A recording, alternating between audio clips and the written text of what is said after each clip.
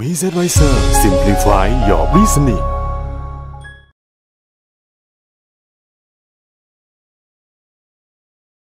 វគ្គទី 8 ចាប់ផ្ដើមធ្វើពុះពាឧបសគ្គ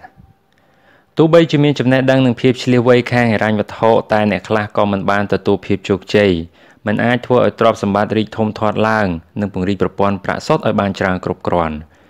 យ៉ាងច្រើនណាស់គ្រាន់តែមានប្រាក់ចាយពីមួយថ្ងៃទៅមួយថ្ងៃទាំងនេះមានមូលហេតុមកពី 1. ការភ័យខ្លាច 2. ការគិតក្នុងផ្លូវមិនល្អ 3. ភាពខ្ជិលច្រអូស 4. អត្តចរិត 5. ការមានអំនួតមូលហេតុទី 1 ត្រូវយកឈ្នះភាពភ័យខ្លាចថានឹងត្រូវបាត់បង់ប្រាក់ខ្ញុំមិនដែលជួបអ្នកណាដែលចូលចិត្តអស់ប្រាក់ទេហើយខ្ញុំក៏មិនដែលជួបអ្នកណាដែលមិនចេះចាយប្រាក់ដែរតែខ្ញុំធ្លាប់ឃើញអ្នកក្រដែលមិនព្រមចំណាយប្រាក់1សេនទេទៅក្នុងការបណ្ដាក់ទុន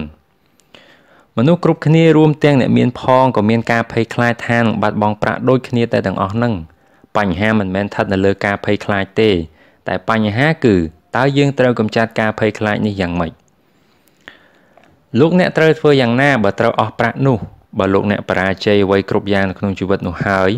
ទាំងអស់ស្ថិតនៅលើថាលោកអ្នកមានវិធានការចាត់ការវាដោយរបៀបណាដូច្នេះអ្នកមាននិងអ្នកក្រខុសគ្នាត្រង់វិធីកម្ចាត់ការភ័យខ្លាចនេះឯងការភ័យខ្លាចវាជារឿងធម្មតាមិនមែនជារឿងគួរឲ្យអាម៉ាស់អ្វីនោះទេមានឬក្រជាតួឯកឬក៏ជាតួចិត្តអាក្រក់សុទ្ធតែមានការភ័យខ្លាចនៅរឿងដែលខុសប្លែកពីគ្នាភរិយាមិត្តភក្តិខ្ញុំធ្វើជាគ្រូពេទ្យនៅបន្ទប់សង្គ្រោះបន្ទាន់ពេលឃើញឈាមនាងរត់ចូលទៅលាងមុខរបួសបិទថ្លាឲ្យភ្លាមតែបើរឿងលុយកាក់នាងបែរមុខចេញចំណែកខ្ញុំពេលឃើញឈាមខ្ញុំក៏ខ្យល់កមុនពេលរត់ចេញទៅទៀតឪពុកអ្នកមានយល់ពីជំងឺភាពភ័យខ្លាចនេះបានយ៉ាងច្បាស់គាត់ប្រាប់ថាអ្នកខ្លះខ្លាចពោះអ្នកខ្លះខ្លាចបាត់បង់ប្រាក់សុទ្ធតែជាជំងឺខាងផ្លូវចិត្តម្យ៉ាងវិធីដោះស្រាយបញ្ហាគឺបើលោកអ្នកខ្លាចការប្រថុយចូលចាប់ផ្ដើមតាំងពីយុវវ័យទៅធនាគារបានណែនាំឲ្យចាប់ផ្ដើមសន្សំទ្រព្យតាំងពីក្មេងទៅកាន់តែចាប់ផ្ដើមកាន់តែឆាប់មានមនុស្សដែលចាប់ផ្ដើមតាំងពីអាយុ20ឆ្នាំនិងមនុស្សដែលចាប់ផ្ដើមពេលមានអាយុ30ឆ្នាំលទ្ធផលដែលចេញមកខុសគ្នាឆ្ងាយណាស់មានមនុស្សពោលថារបស់អស្ចារ្យម្យ៉ាងរបស់ពិភពលោកគួរតែជាការប្រាក់និងប្រាក់ដើមអ្នកជិតខាងខ្ញុំធ្វើការនៅក្រុមហ៊ុនកុំព្យូទ័រមួយមករយៈពេល25ឆ្នាំ5ឆ្នាំទៀតគាត់ចូលនិវត្តន៍ទៅហើយព្រមទាំងប្រាក់$4 លានដែលបានមកពីប្រាក់បម្រុងចិញ្ចឹមជីវិត 401k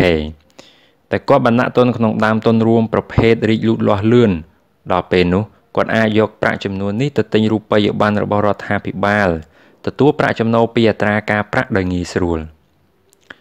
អាយុត្រឹមតែ45ឆ្នាំមិនចាំបាច់ធ្វើការគាត់ក៏មានប្រាក់ចំណូលក្នុងមួយឆ្នាំបានច្រើនជាង$30,000ច្រើនជាងប្រាក់ខែឆ្ងាយណាស់ព្រោះហេតុនេះទោះបីជាលោកអ្នកមិនចូលចិត្តប្រថុយលោកអ្នកក៏អាចមានប្រាក់លានបានដែរតែលោកអ្នកត្រូវចាប់ផ្ដើមតាំងពីអាយុនៅតិចហើយគួរជួលទីប្រឹក្សាខាងហិរញ្ញវត្ថុមុនពេលធ្វើការបណ្ដាក់ទុនអ្វីមួយ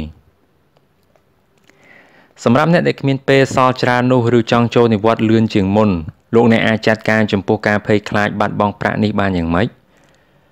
ឪពុកអ្នកមានវិជ្ជាជីវៈរបស់ខ្ញុំមិនធ្វើអ្វីទេក្រៅពីគេចវេះមិនព្រមសូម្បីតែនិយាយរឿងនេះតែឪពុកអ្នកមានបង្រៀនឲ្យខ្ញុំគិតបែបអ្នកនៅតិចសាសគាត់ប្រាប់ថាមនុស្សនៅរដ្ឋតិចសាសគិតការធំមិនដែលគិតតូចទេបើបានក៏បានច្រើនបើបាត់បង់ក៏បាត់បង់មហាសាលដែរគេចូលចិត្តបាត់បង់ប្រាក់ច្រើនឬខ្ញុំសួរពុកមិនបានប្រាប់ថាគេចូលចិត្តបាត់បង់ប្រាក់ទេគ្មាននរណាចូលចិត្តបាត់បង់ប្រាក់នោះទេពុកចង់និយាយពីទស្សនវិស័យរបស់មនុស្សនៅតិចសាសនៅក្នុងរឿងការប្រថុយរង្វាន់និងភាពបរាជ័យនោះទៅវិញទេពុកនិយាយពីវិថីក្នុងការរស់នៅមនុស្សនៅរដ្ឋតិចសាសចូលចិត្តការងារធំដុំមិនដូចអ្នកនៅទីនេះដែលរស់នៅដោយការសន្សំសំចៃប្រុងប្រយ័ត្នប្រាក់មួយកាក់1សេនក៏មិនឲ្យរបូតទៅនោះទេពុកចូលចិត្តអ្នកនៅតិចសាសត្រង់ថាបើគេឈ្នះគេនឹងមានមោទនភាពចំពោះខ្លួនឯងខ្លាំងណាស់តែបើគេចាញ់វិញគេក៏និយាយអួតដោយមិនចេះខ្លាចអ្នកណាទេមនុស្សនៅតិចសាសចូលចិត្តនិយាយថាបើបានជាដួលហើយត្រូវដួលឲ្យរញ្ជួយពេញទីក្រុងគេមិនព្រមទទួលថាគេបរាជ័យក្នុងរឿងតូចតាចទេឪពុកប្រាប់ខ្ញុំនឹងម៉ាយជានិច្ចថាហេតុផលសំខាន់ដែលធ្វើឲ្យមនុស្សជាច្រើនមិនជួបនូវភាពជោគជ័យរឿងប្រាក់នោះគឺមកពីគេប្រុងប្រយ័ត្នជ្រុលពេកហើយព្រោះខ្លាចថានឹងបាត់បង់ប្រាក់ ហើយនៅទីបំផុតគេក៏ជួបនឹងការបាត់បង់ពិតមែនការឈ្នះគឺជាការដែលមិនខ្លាចចាញ់តាមរយៈបទពិសោធន៍របស់ខ្ញុំឃើញថាការបរាជ័យតែងតែមកជាមួយនឹងជ័យជំនះមុនពេលចេះជិះកង់ខ្ញុំមិនដឹងថាដួលមកប៉ុន្មានលើកប៉ុន្មានសារហើយទេខ្ញុំមិនដែលឃើញអ្នកកីឡាដែលមិនធ្លាប់ចាញ់ទេឬមនុស្សមានស្នេហាដែលមិនធ្លាប់ខកចិត្តហើយមិនដែលជួបអ្នកដែលមិនធ្លាប់បាត់បង់ប្រាក់នោះសោះព្រោះហេតុនេះសម្រាប់មនុស្សជាច្រើនដែលមិនមានអាចបណ្ដាលមកពីការឈឺចាប់ព្រោះការបាត់បង់ប្រាក់ដែលគេបានទទួលច្រើនជាងសេចក្តីសុខពីភាពមានបានចំណែកអ្នកនៅតិចសាសបាននិយាយទៀតថាមនុស្សគ្រប់គ្នាចង់ទៅឋានសួគ៌តែគ្មាននរណាចង់ស្លាប់នោះទេមនុស្សជាច្រើនបានស្រមៃដល់រឿងប្រាក់លានតែខ្លាចបាត់បង់ប្រាក់មនុស្សទាំងនោះទើបគ្មានឱកាសបានទៅដល់ឋានសួគ៌ឪពុកអ្នកមានចូលចិត្តនិយាយរឿងដែលគាត់ទៅដើរលេងនៅតិចសាសឲ្យខ្ញុំនឹងម៉ាយស្ដាប់ពួកឯងពីរអ្នកចង់ដឹងរឿងការចាត់ការចំពោះការប្រថុយការបរាជ័យនិងការបាត់បង់ឯងត្រូវទៅលេងនៅសារមន្ទីរប៉មអាឡាម៉ូដែលមានរឿងរ៉ាវរបស់អ្នកក្លាហានមួយក្រុមដែលសម្រេចចិត្តឆ្ពោះទៅរកសត្រូវទាំងដែលដឹងថាគ្មានឱកាសនឹងឈ្នះពួកគេជ្រើសរើសស្លាប់យ៉ាងក្លាហានប្រសើរជាងព្រមចុះចាញ់ជារឿងអ្នកចម្បាំងដែលគួរឲ្យកោតសរសើរហើយនៅទីបំផុតពួកគេក៏បរាជ័យពិតមែនតែអ្នកនៅតិចសាសមិនដែលភ្លេចនោះទេគេនៅចងចាំទុកក្នុងចិត្តជានិច្ចថាកុំភ្លេចប៉មអាឡាម៉ូខ្ញុំនឹងម៉ាយឧស្សាហ៍លើរឿងនេះណាស់ឪពុកនិយាយរាល់លើកពេលដែលកំពុងធ្វើអ្វីធំៗដែលធ្វើឲ្យគាត់មានការព្រួយបារម្ភក្រោយពេលបានសិក្សាតួលេខមកដ៏ច្បាស់នោះតតែដល់ពេលគេត្រូវធ្វើឬរំសាយឪពុកតែងតែចាប់ផ្ដើមនិយាយរឿងនេះឬពេលដែលគាត់ខ្លាចការសម្រេចចិត្តខុសឪពុកនឹងនិយាយរឿងនេះវាហាក់ដូចជាធ្វើឲ្យគាត់រឹងមាំឡើងដាស់តឿនឲ្យគាត់យកឈ្នះស្ថានភាពដែលកំពុងតែចាញ់បានឪពុកអ្នកមានដឹងថាការបរាជ័យនឹងធ្វើឲ្យគាត់រឹងមាំជាងមុនមិនមែនព្រោះគាត់ចង់ឲ្យបរាជ័យទេតែគាត់ដឹងថាគួរចាត់ការចំពោះការបរាជ័យបានយ៉ាងម៉េចព្រោះគាត់ស្គាល់ខ្លួនឯងយ៉ាងច្បាស់ហើយគាត់ដឹងថាពេលណាត្រូវដើរទៅមុខក្នុងពេលដែលអ្នកដទៃដើរថយក្រោយគាត់ប្រាប់ថាឪពុកចូលចិត្តអ្នកនៅតិចសាសណាស់ព្រោះគេធ្វើឲ្យប៉មអាឡាម៉ូក្លាយជាសារមន្ទីរដ៏មានឈ្មោះល្បីហើយរកប្រាក់ចំណូលជូនរដ្ឋក្នុងមួយឆ្នាំយ៉ាងច្រើនលានតែសម្ដីរបស់គាត់មានន័យចំពោះខ្ញុំបំផុតគឺអ្នកនៅតិចសាសមិនដែលយកការបរាជ័យមកកប់ក្នុងដីដើម្បីបំភ្លេចនោះទេផ្ទុយទៅវិញការបរាជ័យធ្វើឲ្យមនុស្សនៅតិចសាសមានកម្លាំងចិត្តនិងយកឈ្នះជារូបមន្តដែលអ្នកជោគជ័យគ្រប់គ្នាយកធ្វើជាគំរូដោយការនៅពីក្មេងដែលខ្ញុំដួលកង់កាន់តែដួលកាន់តែចង់ជិះឲ្យចេះជិះឲ្យបានហើយខ្ញុំក៏មិនដែលឃើញអ្នកកីឡាករដែលមិនចេះចាញ់ដែរការបរាជ័យកាន់តែធ្វើឲ្យខ្ញុំខំប្រឹងវឹកហាត់ច្រើនជាងមុនដើម្បីចង់យកឈ្នះសម្រាប់អ្នកឈ្នះការបរាជ័យជាកម្លាំងជំរុញឲ្យឈ្នះតែសម្រាប់អ្នកចាញ់ការបរាជ័យយកឈ្នះពួកគេ John D. Rockefeller ពោលទុកថាការព្យាយាមបដូរវិបត្តិឲ្យคล้ายមកជាឱកាសក្នុងនាមខ្ញុំជាជនជាតិជប៉ុនអាមេរិកខ្ញុំហ៊ាននិយាយបានថា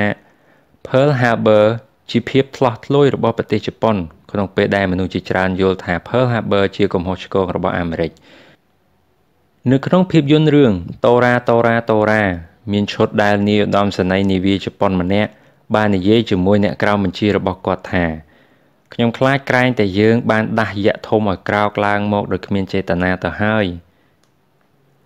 ការបរាជ័យធ្វើឲ្យកើតអ្នកឈ្នះហើយការបរាជ័យតែងតែយកឈ្នះអ្នកចាញ់ជានិច្ចនេះវាជាអាចកំបាំងរបស់អ្នកឈ្នះដែលអ្នកចាញ់មិនដែលដឹង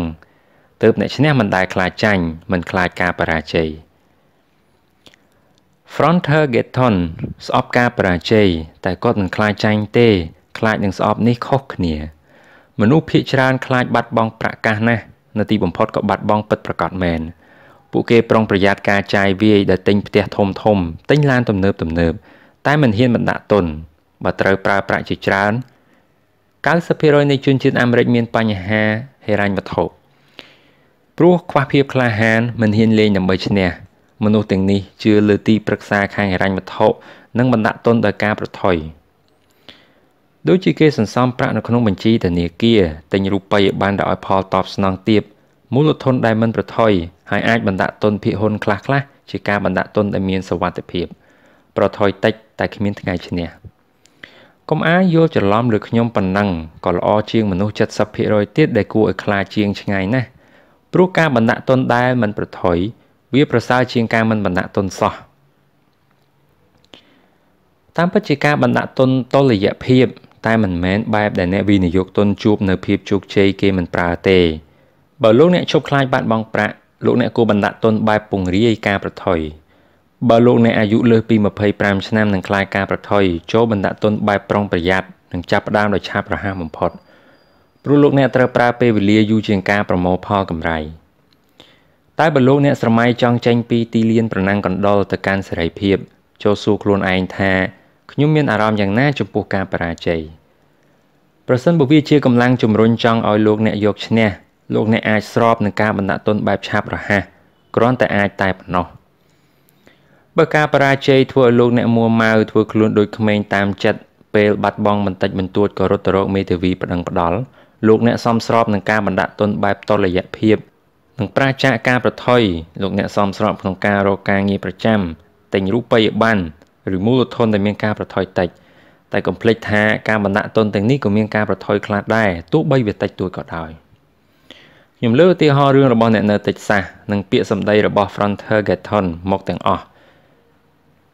គឺដើម្បីប្រាប់ថាការពង្រីកទ្រព្យសម្បត្តិឲ្យកាន់តែរីកធំនោះវាមិនពិបាកទេមានចំណេះដឹងខាងគណិតវិទ្យាត្រឹមថ្នាក់ទី5ក៏បានដែរតែការធ្វើឲ្យទ្រព្យសម្បត្តិរីកលូតលាស់ដោយពេលវេលាដ៏ឆាប់រហ័សនោះវាពិតជាពិបាកជាងព្រោះលោកអ្នកត្រូវមានទាំងភាពក្លាហាននិងភាពឆ្លៀសវៃរួមទាំងការចាត់ការចំពោះការបរាជ័យយ៉ាងត្រឹមត្រូវអ្នកចាញ់គេចវេះពីការបរាជ័យតែការបរាជ័យធ្វើឲ្យអ្នកចាញ់ខ្លាចជាអ្នកឈ្នះកុំភ្លេចអាឡាម៉ូមូលហេតុទី2កម្ចាត់គំនិតអវិជ្ជមានមនុស្សជាច្រើនមានគំនិតអវិជ្ជមានយើងស្គាល់មនុស្សពួកនេះច្បាស់តាមពិតមនុស្សគ្រប់គ្នាមានគំនិតអវិជ្ជមានអាក្រក់នៅក្នុងខ្លួនបើមិនច្រើនក៏តិចជាពិសេសក្នុងពេលដែលយើងខ្លាចឬគ្មានការជឿជាក់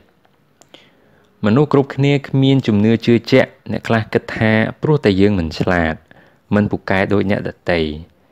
ភាពមិនជឿជាក់ធ្វើឲ្យយើងព្រួយបារម្ភហើយមិនហ៊ានធ្វើអ្វីហើយតែងតែគិតថាបើទិញភាគហ៊ុនហើយចុះបើក្រុមហ៊ុនដួលនោះបើគ្រប់គ្រងមិនបានគ្មានប្រាក់ចាយឲ្យគេនោះគិតយ៉ាងម៉េចចុះបើវាមិនដូចអ្វីដែលគិតឬលោកអ្នកអាចមានមិត្តភ័ក្តិឬសាច់ញាតិដែលចាំនិយាយថាប្រកាសហើយថាអាចធ្វើបាននោះបើល្អមែនគួរតែមានមនុស្សធ្វើមុនហើយឬគ្មានផ្លូវដែលអាចទៅរួចទេពីរំខានទាំងនេះតែងតែធ្វើឲ្យយើងដេកដង្ហើមមិនស្រួលមិនហ៊ានសម្រេចចិត្តមិនហ៊ានដើរទៅមុខដេកមិនលក់នឹកមិនឃើញហើយនៅទីបំផុតលោកអ្នកក៏នៅឈរមួយកន្លែងចាំសម្លឹងមើលឱកាសល្អៗកន្លងហួសទៅនៅចំពោះមុខ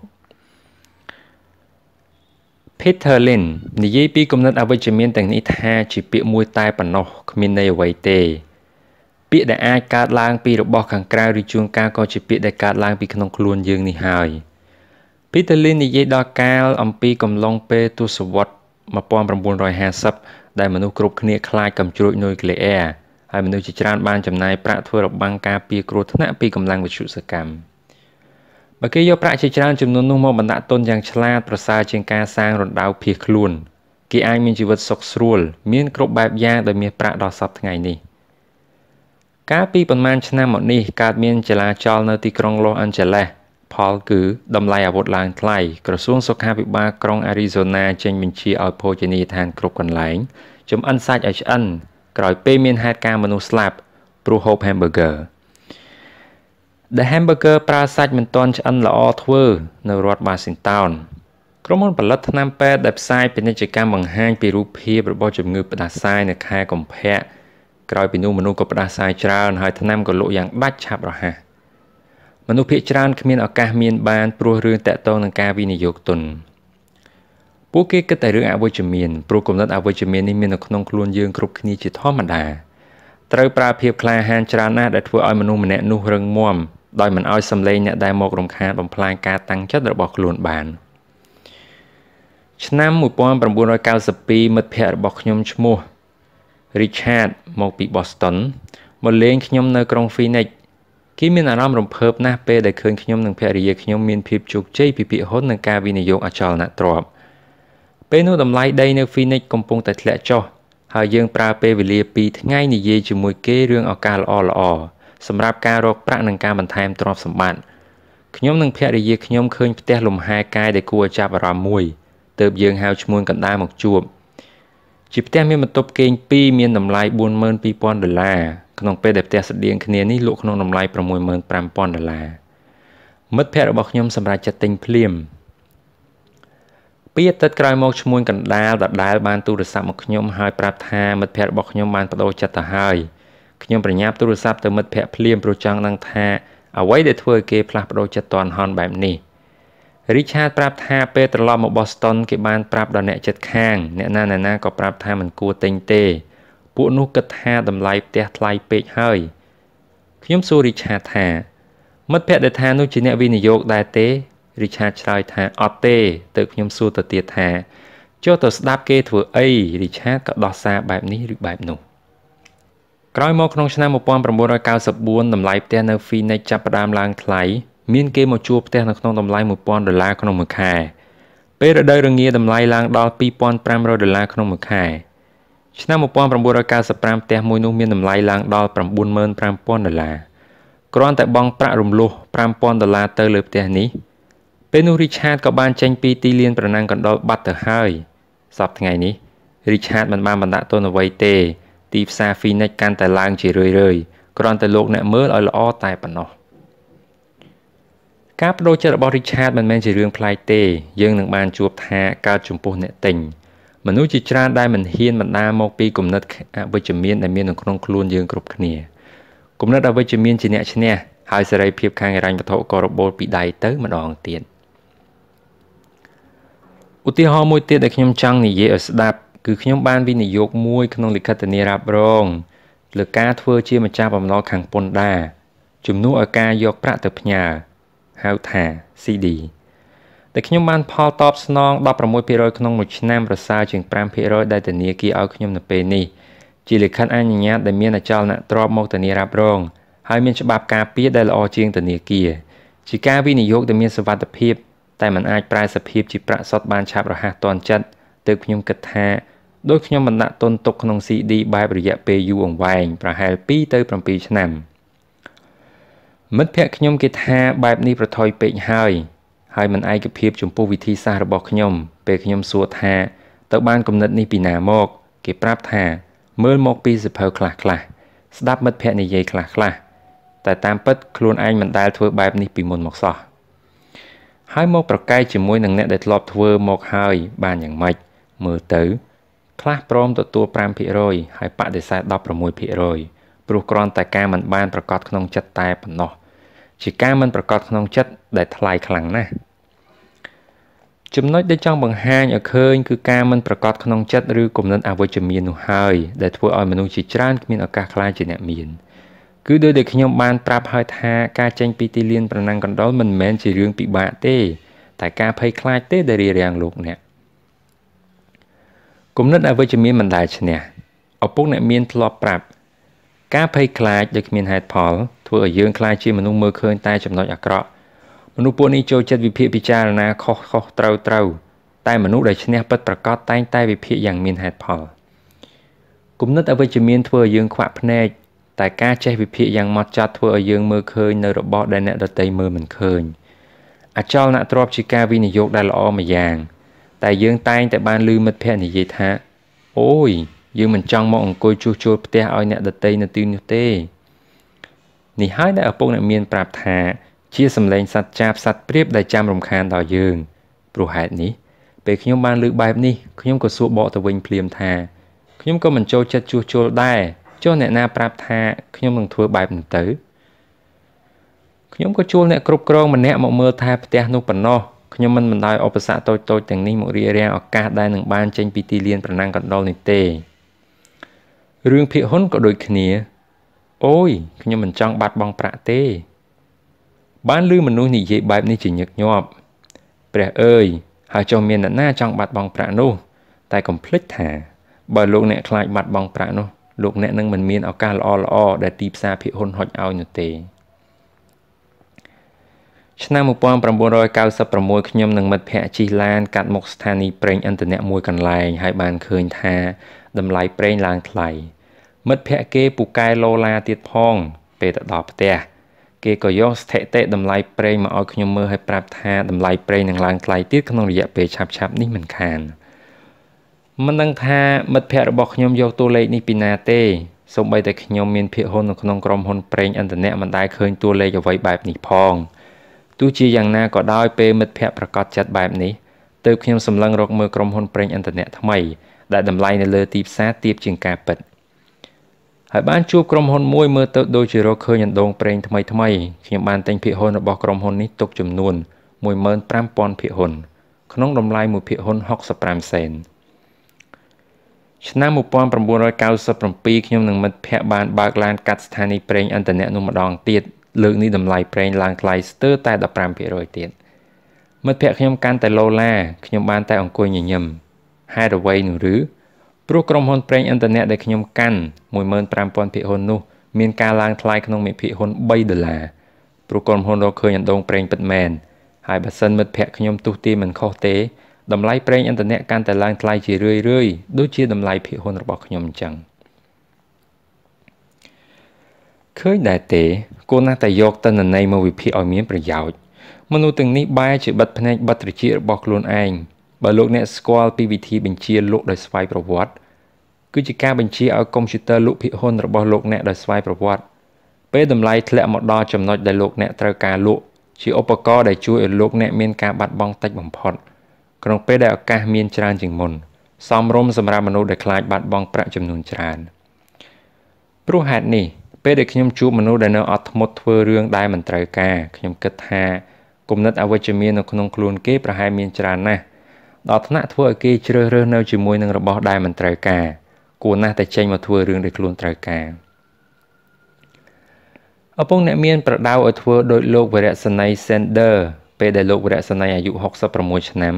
បាត់បង់អាជីវកម្មនិងមានជីវិតរស់នៅដោយប្រាក់ពីការធានារ៉ាប់រងសង្គមរឿងនេះមិនបានធ្វើឲ្យលោកវរៈសេនីយ៍រាថយទេគាត់ធ្វើដំណើរទៅតាមបណ្ដាក្រុងផ្សេងៗដើម្បីបង្ហាញលោករូបមន្តមាន់បំពង KFC ដែលគាត់បានកាត់ឡើងមកហើយជឿដែរទេថាគាត់ត្រូវបានគេបដិសេធរហូតដល់ទៅ 1,900 ដងមុនពេលដែលមានមនុស្សឆ្លើយថាយល់ព្រម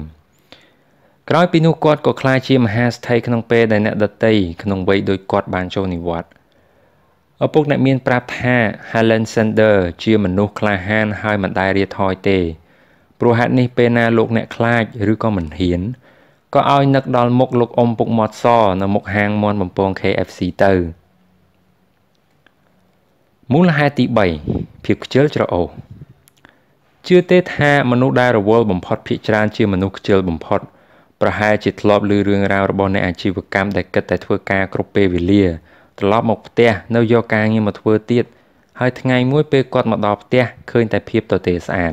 ព្រោះប្រពន្ធនិងកូនបានប្រមូលរបស់របរទៅនៅកន្លែងផ្សេងបាត់ទៅហើយពេលជួបបែបនេះធ្វើការក៏មិនកើតរហូតឈឺចាប់ខូចចិត្តដល់ទីបំផុតក៏បាត់បង់ការងារទៅទាំងអស់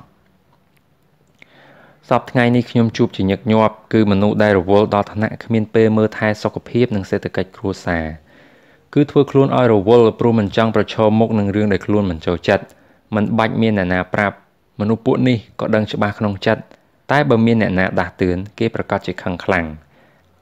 បើមិនរវល់នឹងការធ្វើការឬក៏រវល់នឹងកូនមនុស្សទាំងនេះនឹងរវល់តែមើលទូរទស្សន៍លេងកីឡា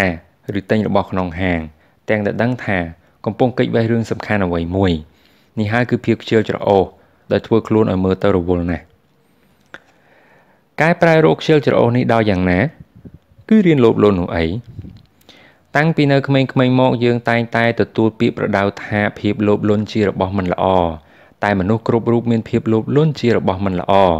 ហើយពួកគេមានភាពលោភលន់វាជារឿងធម្មតាយើងព្យាយាមលាក់ទុកថាមិនបង្ហាញចេញមកព្រោះមិនចង់ធ្វើជាមនុស្សមិនល្អដោយដែលចាស់ពោលទុកម៉ែតែងតែនិយាយនឹងខ្ញុំជានិច្ចថា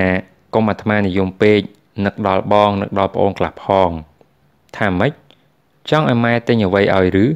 ម៉ែមិនចេះបោះពុំលុយនោះទេលុយមិនមែនដុះតាមដើមឈើឯណាយើងមិនមែនជាកូនសេដ្ឋីទេពាក្យសម្ដីទាំងនេះមិនប៉ុន្មានទេតែអារម្មណ៍ខុសអារម្មណ៍ខឹងដែលកើតចេញពីពាក្យទាំងនេះធ្វើឲ្យខ្ញុំមិនដែលភ្លេចមើលមួយជ្រុងទៀតគឺពុកម៉ែដែលលះបង់អ្វីគ្រប់យ៉ាងដើម្បីកូនពុកទិញរបស់លេងមួយនេះឲ្យកូនព្រោះពុកមិនដែលមានឱកាសបានលេងកាលដែលពុកនៅក្មេងៗអ្នកជិតខាងខ្ញុំម្នាក់ក្រតែទិញរបស់លេងឲ្យកូនពេញផ្ទះកូនចង់បានអ្វីពុកទិញឲ្យទាំងអស់គេប្រាប់ថាមិនចង់ឲ្យកូនស្គាល់ពីរសជាតិការចង់បានហើយមិនបាននោះទេ គេមិនដែលសន្សំប្រាក់ទុកដើម្បីការសិក្សាឬអនាគតរបស់កូនទេក្នុងពេលដែលផ្ទះពោពេញទៅដោយរបស់លេងផ្សេងខ្ញុំធ្វើដើម្បីកូនគឺជារឿងដែលគេតែងតែនិយាយជានិច្ចឪពុកអ្នកមានហាមមិនឲ្យនិយាយថាគ្មានលទ្ធភាពទិញជាពាក្យតែមួយដែលខ្ញុំតែងតែឮជានិច្ចពីគ្រួសារពិតប្រាកដរបស់ខ្ញុំឪពុកអ្នកមានបង្រៀនឲ្យយើងនិយាយថាធ្វើយ៉ាងណាទើបអាចទិញបានគាត់ប្រាប់ថាពាក្យថាគ្មានលទ្ធភាពទិញធ្វើឲ្យខួរក្បាលឈប់ធ្វើការឈប់គិតតែការសួរថាធ្វើយ៉ាងណាបង្ខំឲ្យយើងត្រូវគិតហើយរកចម្លើយឲ្យបានដែលសំខាន់គឺពាក្យថាគ្មានលទ្ធភាពទិញនោះជាការកុហកព្រោះនៅក្នុងចិត្តរបស់លោកអ្នកដឹងថាការពិតជាអ្វីដូចជាមានសម្លេងពីរកំពុងឆ្លោះគ្នានៅក្នុងខ្លួនរបស់លោកអ្នកសម្លេងនៃការភ្ញាក់រលឹកប្រាប់ថាទៅហាត់ប្រាណចំណែកឯសម្លេងខ្ជិលច្រអូសប្រាប់ថាអត់ទេមិនទៅទេក្រៅពីពាក្យថាគ្មានលទ្ធភាពបង្កឲ្យកើតអារម្មណ៍សៅហ្មងតែពាក្យថាធ្វើយ៉ាងណាសាងភាពខំប្រឹងស្ទុះស្ទាការរំភើបព្រោះហេតុនេះឪពុកអ្នកមានមិនខ្វល់ថាលោកអ្នកចង់បានអ្វីទេគ្រាន់តែថាធ្វើយ៉ាងណាទើបអាចបាននេះទេដែលធ្វើចិត្តរបស់មនុស្សមានកម្លាំងគាត់មិនដែលឲ្យអ្វីខ្ញុំនឹងម៉ាយទេហើយគាត់សួរថាធ្វើយ៉ាងណាទើបអាចយកវាបានពួកយើងពីរនាក់បងថ្លៃរៀននៅមហាវិទ្យាល័យដោយខ្លួនឯងឪពុកបង្រៀនយើងទៅដល់គោលដៅតាមដែលយើងត្រូវការបច្ចុប្បន្នខ្ញុំមានអារម្មណ៍ថាមនុស្សភាគច្រើនមានអារម្មណ៍ខុសពេលចង់បាននេះចង់បាននោះបណ្ដាលមកពីមូលដ្ឋានគ្រឹះដែលត្រូវអប់រំចិញ្ចឹមបីបាច់មកបែបនោះរបស់ដែលធ្វើឲ្យខ្ញុំចេញផុតពីទីលានប្រណាំងកណ្ដោលបាននោះចាប់ផ្ដើមពីសំណួរតែមួយគត់ដែលខ្ញុំតែងតែសួរខ្លួនឯងថាតើធ្វើយ៉ាងណាទើបខ្ញុំអាចរស់នៅបានដោយមិនចាំបាច់ធ្វើការខ្ញុំក៏គិតដល់វិធីផ្សេងអ្វីដែលពិបាកបំផុតនៅពេលនោះគឺការតស៊ូនឹងអារម្មណ៍របស់ឪពុកម្ដាយដែលព្យាយាមលួងលោមឲ្យខ្ញុំនឹកដល់អ្នកដទៃដែលធ្វើឲ្យខ្ញុំមានអារម្មណ៍លោភលន់ហើយនឹកដល់តែផលប្រយោជន៍ផ្ទាល់ខ្លួន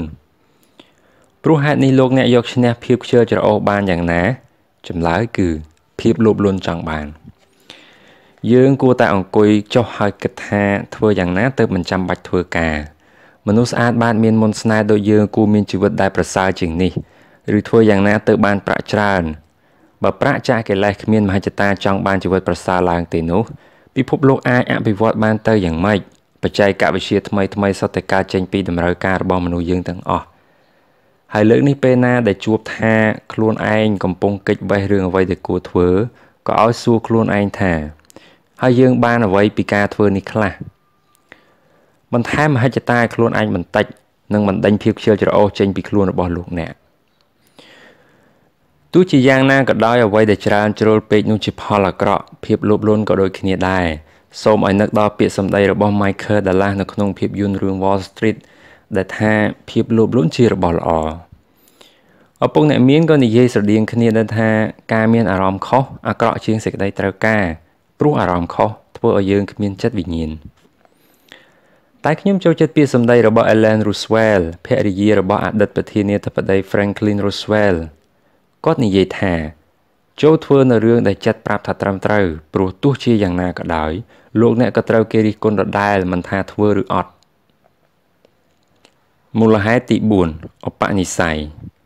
ឧបនិស្ស័យមានផលចំពោះជីវិតរបស់មនុស្សយើងច្រើនជាងការសិក្សាក្រោយពេលបានមើលភាពយន្តរឿង Ecommerce ដែលសម្ដែងដោយលោកអាណុលហើយមិត្តភក្តិម្នាក់ប្រាប់ថាចង់មានរឿងមមបែបនេះណាស់មិត្តភក្តិក៏នាំគ្នាងក់ក្បាលឯកភាពជាមួយឮតែការពីមុនគេមានខ្លួនតូចមួយមិត្តភក្តិម្នាក់និយាយមែនហើយយើងក៏បានឮមកបែបនោះដែរឮតែគេទៅហាត់ប្រាណរាល់ថ្ងៃម្នាក់ទៀតក៏និយាយប្រកាសហើយគ្មានផ្លូវទេមិត្តភក្តិពូកែសង្ស័យម្នាក់ទៀតនិយាយយើងថាគេមានមាឌធំបែបនេះមកតាំងពីកំណើតម្លេះឈប់និយាយពីគេហើយយកស្រាមកផឹកទៅប្រសើរជាងនេះគឺជាទង្វើកើតចេញពីឧបនិស្ស័យខ្ញុំធ្លាប់សួរឪពុកអ្នកមានថាអ្នកមានអត្តចរិតយ៉ាងម៉េចខ្លះគាត់មិនបានឆ្លើយតាមត្រង់ទេតែសួរខ្ញុំថាពុកឯងបង់ប្រាក់ពេលណាខ្ញុំឆ្លើយថាដើមខែចុះមានប្រាក់សល់ច្រើនដែរទេឪពុកសួរគឺនៅសល់បន្តិចបន្តួចនេះហើយហេតុផលដែលពុកឯងមានបញ្ហាខាងហិរញ្ញវត្ថុព្រោះពុកឯងមាននិស្ស័យមិនល្អគេចូលចិត្តបង់ប្រាក់ឲ្យអ្នកដទៃមុនសល់ប្រមាណទៅឲ្យខ្លួនឯងដែលសល់មិនច្រើននោះទេតែពួកយើងគ្រប់គ្នាត្រូវសងបំណុលមិនមែនទេឬខ្ញុំឆ្លើយ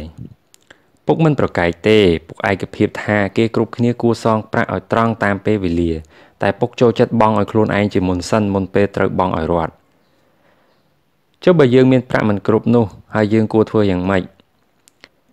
ដូចមុនអញ្ចឹងឲ្យខ្លួនឯងមុនជានិច្ចគំនរទ្រព្យសម្បត្តិរបស់ពុកសំខាន់ជាងរដ្ឋាភិបាលជានិច្ចតើធ្វើបានយ៉ាងម៉េចខ្ញុំសង្ស័យសំណួរគឺហេតុអ្វីមិនមែនយ៉ាងម៉េចទេឯងគិតថាបើមិនបានប្រាក់អ្នកណាលោឡាខ្លាំងជាងខ្លួនឯងឬក៏ម្ចាស់បំណុលប្រកាសជាម្ចាស់បំណុលហើយឃើញទេពេលបង់ឲ្យខ្លួនឯងហើយពេលនេះឯងមានសម្ពាធដែលត្រូវរងប្រាក់មកបង់ពន្ធនឹងម្ចាស់បំណុលនិងសម្ពាធរបស់រដ្ឋាភិបាលសម្ពាធនេះនឹងធ្វើឲ្យឯងគិតរកពីកន្លែងប្រាក់ចំណូលសម្ពាធនឹងក្លាយជាកម្លាំងជំរុញចិត្តពុករកការងារបង្កើតក្រុមហ៊ុនជារបស់ខ្លួនឯងលេងភាគហ៊ុនធ្វើគ្រប់យ៉ាងដើម្បីកុំឲ្យម្ចាស់បំណុលមករករឿងពុកបានសម្ពាធធ្វើឲ្យពុកគិតច្រើនជាងមុនខំប្រឹងស្ទុះស្ទាបព្យាយាមគិតរកវិធីហើយនៅទីបំផុតក៏ធ្វើឲ្យពុកឆ្លាតបើបង់ឲ្យខ្លួនឯងក្រោយគេគ្មានសម្ពាធតែពុកនឹងគ្មានអ្វីនៅសល់ទេមានន័យថាការខ្លាចម្ចាស់បំណុលនឹងប្រាក់ចំណូលជាកម្លាំងជំរុញចិត្តឬត្រូវហើយម្ចាស់បំណុលនឹងប្រាក់ចំណូលនឹងតាមបំណុលមិនព្រមលែងទេមនុស្សជាច្រើនព្រមចុះចាញ់ព្រមបង់ប្រាក់ឲ្យពួកនេះមុនហើយមិនដែលបង់ឲ្យខ្លួនឯងទេឯងធ្លាប់ឃើញមនុស្សមានទម្ងន់90ផោនត្រូវអ្នកដតីបាចខ្សាច់ដាក់មុខដែរទេធ្លាប់ឃើញនៅក្នុងសៀវភៅផ្សាយពាណិជ្ជកម្មជាញឹកញាប់ដែរ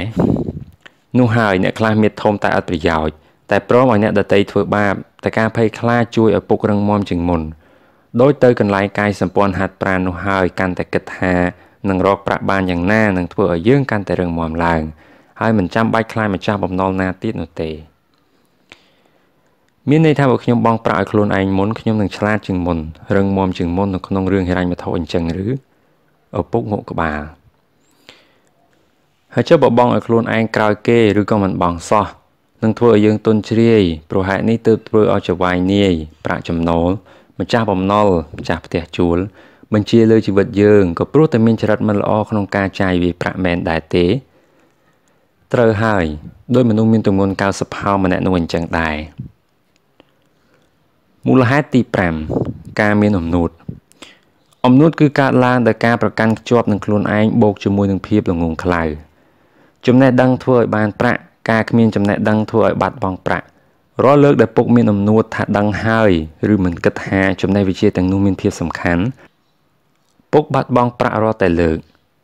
ឪពុកចូលចិត្តនិយាយឲ្យស្ដាប់ថាមនុស្សភាគច្រើនសាងភាពអំនួតមកដើម្បីបិទបាំងភាពល្ងងខ្លៅជាពិសេសពេលគាត់និយាយជាមួយនឹងអ្នកវិនិយោគទុនឬអ្នកហិរញ្ញវត្ថុ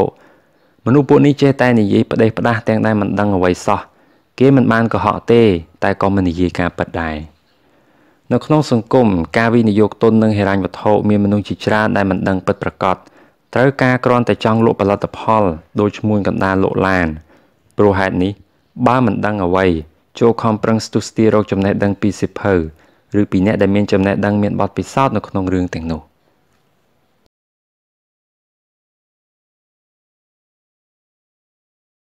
តើអ្នកកំពុងតែមានបញ្ហាក្នុងការគ្រប់គ្រងទិន្នន័យការលក់មែនដែរឬទេ Easy POS អាចជួយអ្នកបានជាកម្មវិធីគ្រប់គ្រងការលក់តាមប្រព័ន្ធកុំព្យូទ័រដែលមានភាពវៃឆ្លាត